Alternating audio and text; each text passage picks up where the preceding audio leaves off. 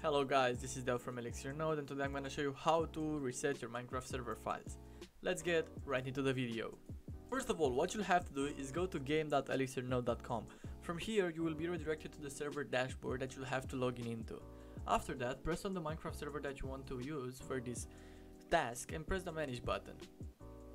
From here, you will be redirected to the console page. If you look at these three buttons, the first one is called server version. Press on this one. And you can also change the version, the jar that your server is running on, even the system, or you can just press the reinstall button. You have to accept it, and yes.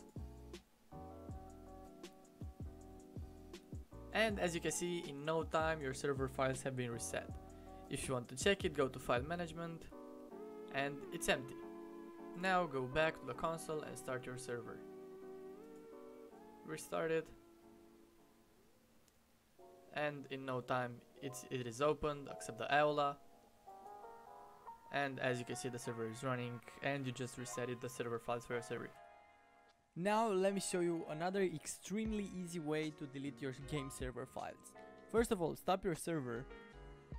After that, go to file management, press on this little box right here, and as you can see, all of the files got selected. Go to mass actions and press the delete button.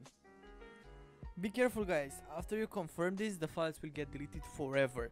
This process can be undone, so be careful, and if you're only sure about what you're doing, press the OK button, and in no time the files have been deleted.